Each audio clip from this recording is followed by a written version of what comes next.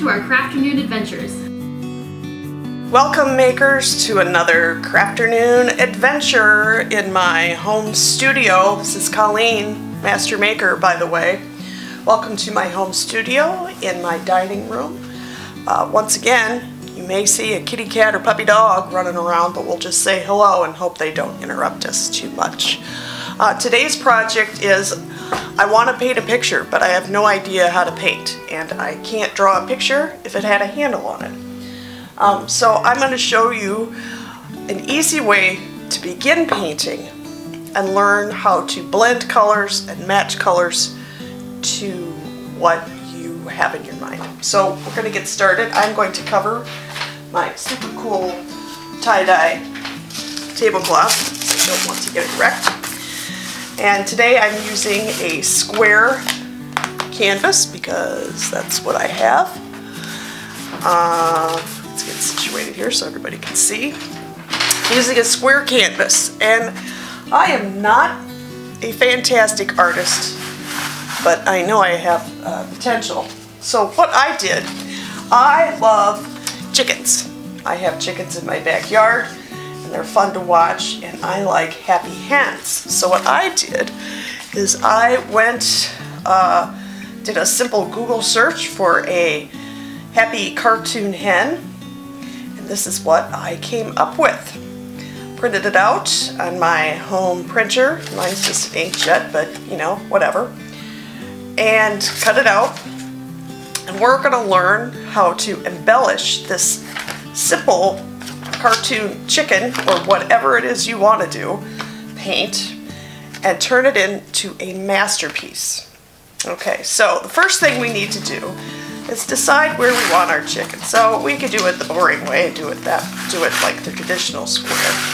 I'm going to paint it on a diagonal because I think it's a little more interesting and will make for an interesting piece of artwork. So the first thing we need to do is we're going to paint our background. So take into account the colors that are on your chicken. Do you want it to be drastically different or similar? I am going with a similar look, and I actually have a paint color that I like. I hope I have enough. This is called, that's not the one, I think it's burnt umber. That's Naples yellow. Where's burnt umber? Yellow ochre. Yellow ochre is the name. So we are going to take some yellow ochre, squirt it on the palette. We're also going to take a little bit of brown. This is burnt umber. Okay. And I'm going to take a really fat brush, like this one. And I'm just going to use the dry brush technique. I'm not going to add any water to it. And I am just going to paint it up. If you find that your paint is a little thick, go ahead, add some water, mix it in. It'll spread faster and easier.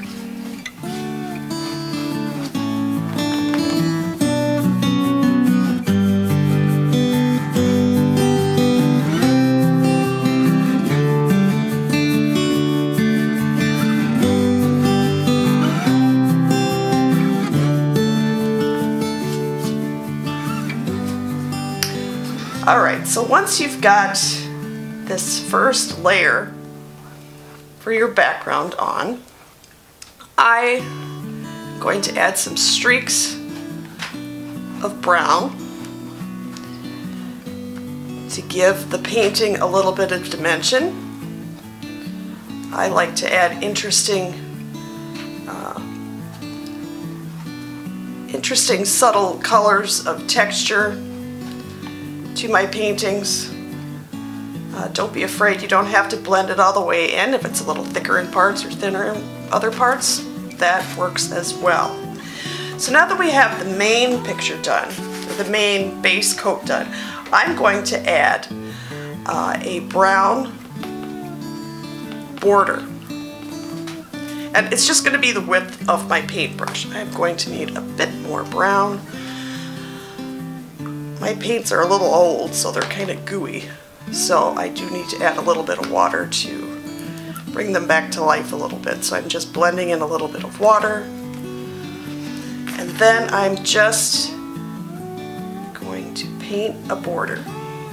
Just the width of the brush. Doesn't have to be straight. That adds another bit of interest to your painting. I am going to paint the sides, the brown color as well. And again, you know, don't worry if you can or can't see brush strokes. I like to see them in my paintings. That's just my style. And we are going to continue this around all four corners.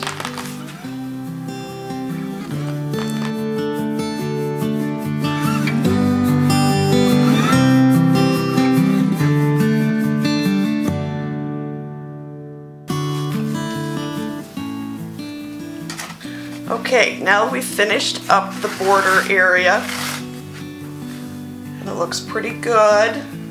Don't overwork it. Trust me, if you start overworking something, it just makes a mess. So I'm going to use a hair dryer to dry this, and we'll be back in a moment to continue on with our project. Alright, so now that our painting is dry, or mostly dry, we're going to add our artwork. I'm adding the chicken. You can add whichever you choose that you're happy with. I'm going to use a little bit of Mod Podge, whatever you call it. And I'm going to put just a thin layer on the back of the picture because I want it to stick to the canvas. So we're just going to add a thin layer to our cartoon or painting or whatever it is you're choosing to do. Okay. And now we're going to position our chicken. Again, I'm positioning it on the diagonal, and I don't like that. I want it to fit within the borders. Okay. And then add just a little bit more so it sticks down. Remember, this is just like a glue-like substance. I don't know what really it's made out of. We want our chicken to be flat, to become one with the canvas, essentially. And Mod Podge does dry clear, so we won't have to worry about seeing any glue marks. You do want to try to get all the bubbles out underneath. If you don't, it's just going to add another dimension to your painting. You know me, I like dimension, I like texture. Anything that adds some uniqueness to the painting, I love. Okay, so I'm also using my fingers to make this paper stick. Sometimes you have to make people in artwork do things they don't really want to do. Alright, okay, just a little bit more. And again, this is just a way for you to learn different brushstroke techniques, how to blend your paint colors to achieve the desired color that you're looking for.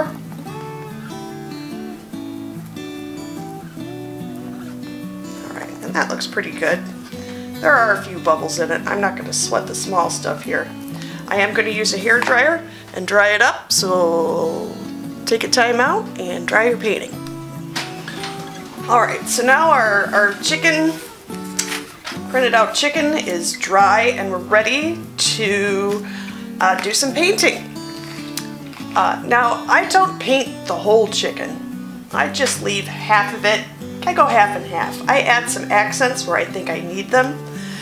So we're going to do some accents on the orange and the red, and the feet, and a little bit of the body. So it looks like we're going to use orange some yellow. This color is deep yellow. Yellow, deep yellow. Let's see, what color is this? Unbleached titanium, which is like an, that looks like an off-white. That's perfect. A bright really wouldn't go with this color. Painting, it doesn't fit in with the right tones. And we still have a little brown on our palette. So let's mix up a little bit of color. I'm going to get my brush a little bit wet. And I'm going to take some of this orange and I'm going to take some of this off-white, and I'm going to kind of mix it together so it's not so brighty bright. And I'm going to add some, maybe it needs a little more, to the ends of her wings. And you can make this as close to the color of the chicken as you want, or as least. I'm kind of blending a little bit of everything. I've had chickens and not everything is the same. I need a little bit of red. This is a crimson red. That might be a little too red. But there's also a deep red. And this is just over years of buying paints that I have all these different colors. I'm also not rinsing out my brush in between. Why? Just because they're all like the same orangey color. Don't be afraid to go out of the lines a little bit, but we add a little yellow ochre to add to the head. And again, I'm just adding a little bit of paint on the edges. We will take some red and that yellow ochre. Fill in there, maybe add a little bit of brown. You know, it's your chicken, your painting. You can give it whatever kind of colors you like. Alright, now I am going to rinse my brush off, wipe it with a paper towel. And I'm going to take some of this off-whitish color, fill in a little bit of the beak, and do some brushwork on her belly part of the chicken, along the edges. You can even take a little bit of that yellow ochre, mix that in there. See how it's nicely blending together? Not perfectly. This isn't going to be a perfect picture. It's like a caricature. Ooh dear. Okay, if you screw up like that, wipe it off with a paper towel. You do not want that much brown. See, we all screw up and make mistakes, but you can't fix it. Alright, I'm going to go back and add some of the yellow ochre and off-white colors, maybe a little bit of orange. Whoop.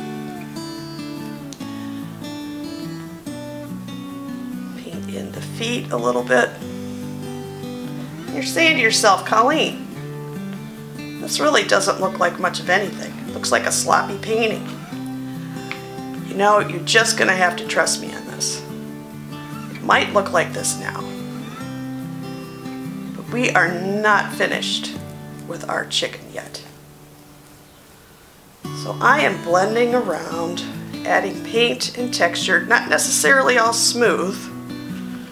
Remember, I like that choppy, thick, painted texture look. And let's add a little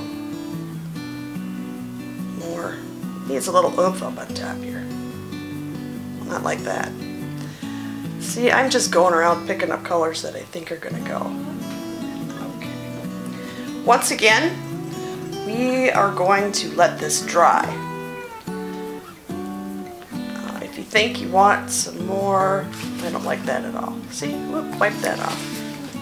Need it to stand out a little bit.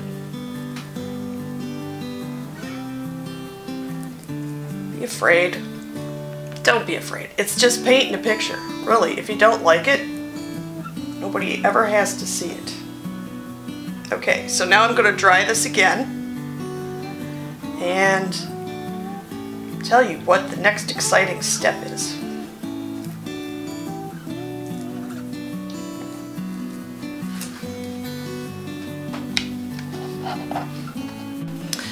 Okay, so our painting is like 95% dry. And what we're going to do now is you'll need an old toothbrush, something you're not using anymore. Toothbrushes are a great addition to any painter's toolkit. And I'm going to rub some of the brown paint onto my brush, and I am going to flick it to get little dots of brown paint scattered across my chicken picture. Once again, it adds dimension, interest, and see, that one was a little gloppy. Don't worry about that. It's going to make your perfect picture perfect in an imperfect sort of way. This does get messy. If you have an apron, I would put it on, because you never know where these flicks of paint are going to go. You can add as many speckles or as few speckles as you like it. Yes, it's messy.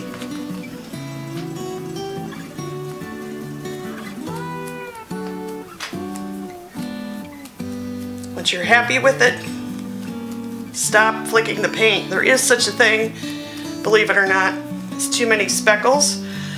You could also add another color in there if you wanted to. That's entirely up to you. I am leaving it as is, and I'm going to get my hair dryer out and finish drying the picture.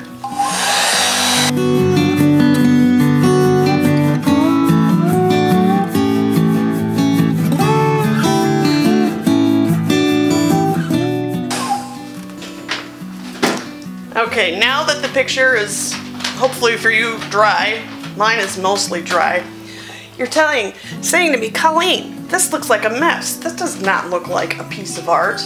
Well, hold on. We're going to use our friend Mr. Sharpie again. I'm using a black one. I wish I had brown, because I'd use brown, but black is what I have.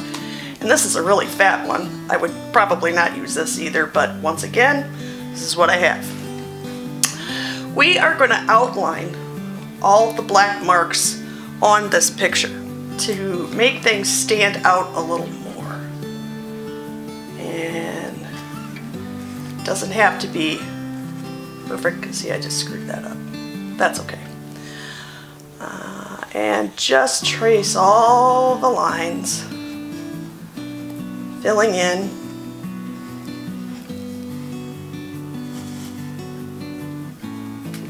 You may need to wipe off your Sharpie if your painting is not completely dry.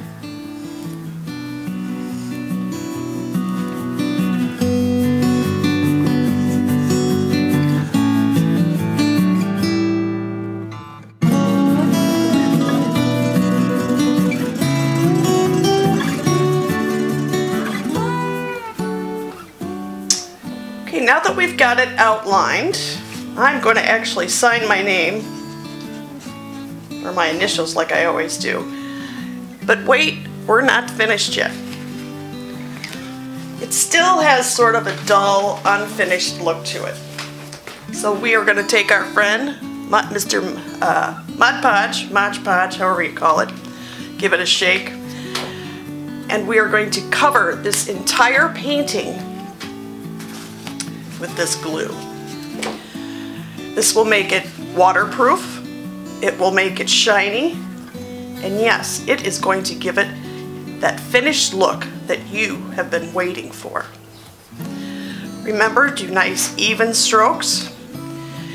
It does dry clear, so even if you have some funky looking strokes going on, don't worry. Do the sides. If you hang this outside, it will be waterproof. I mean, I wouldn't hang it in the direct area where it's going to get rained on. That'd be silly. but it will withstand the elements. It's also going to make sure that your printed chicken that was glued on there really stays down, doesn't come up. Don't touch the Mod Podge when it's wet. It will leave fingerprints. Now you're seeing that there are some lumps and bumps in there, and I'm telling you that is perfectly okay. If I've said it once, I've said it 100 times. I like texture to my painting projects. I'm not a perfectionist. I don't even think I'd call myself a painter. But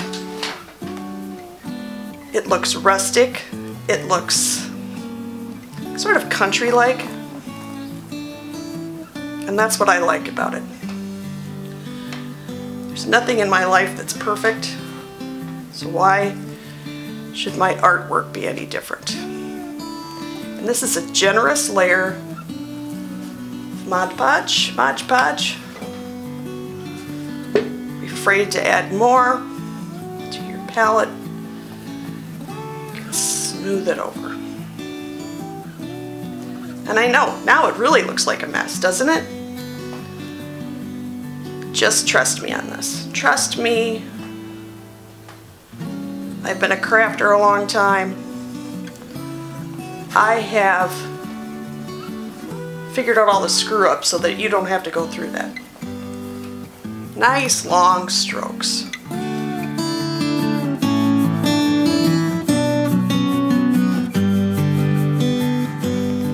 Okay, once you think you have it covered completely, thoroughly, to your liking, you can let it dry. I'm going to get out my hairdryer again and give it a dry.